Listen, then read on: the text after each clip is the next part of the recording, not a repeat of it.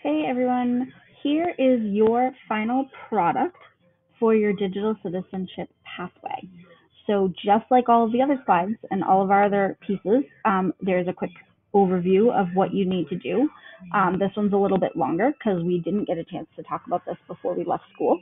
Um, so feel free to take a look, watch it again if you have to, and ask your teachers for help.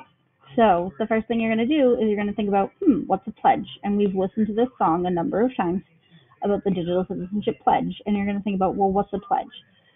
So your job is going to be to create a pledge that includes all the pieces of the digital citizenship pathway that you've learned so far. So you should include an idea for numbers 1 through 6 from this list.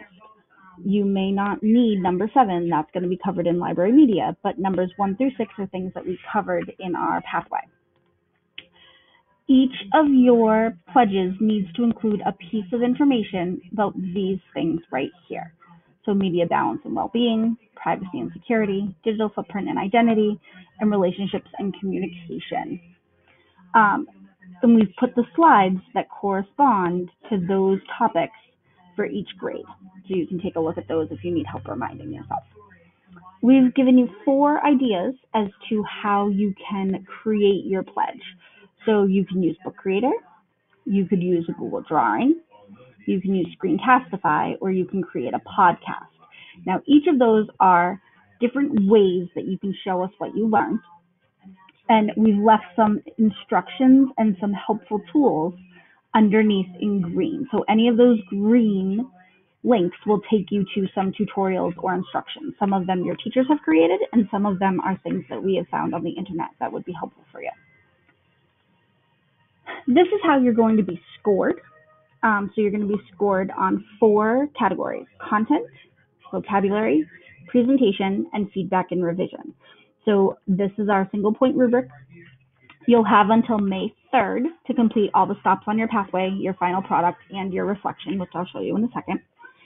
Remember that you are working towards making sure that you've met the success criteria for each of those 4 categories, and how you can meet that success criteria is listed right here. Finally, after you are all done and you've submitted your final product onto Google Classroom, there is a brief form for you to fill out. This should not be completed until you are finished with everything else in your pathway. So go back to your digital citizenship pathway list on Google Classroom. Make sure everything else is there first. Then you're going to think about your form. And I'm going to show you this because there are some things that are a little bit different. So the first thing you're going to do is the typical name, school, grade. And then we want to know, how did you feel about the digital citizenship pathway? Did you like this type of learning? Did you not like this type of learning? Why or why not? What part of it were easy? What parts of it were difficult for you? We want to hear how you felt so that we can make it better next year. And we also want to know, how is this connecting to your habit of learning goals? So did you choose problem solving? How were you a problem solver? Or were you working on your self-directed lifelong learning? How did you show that when you were working on your pathway? So those are all of the pieces. Make sure that when you are done, you've turned in everything on Google Classroom, and we will talk to you all really soon. Bye.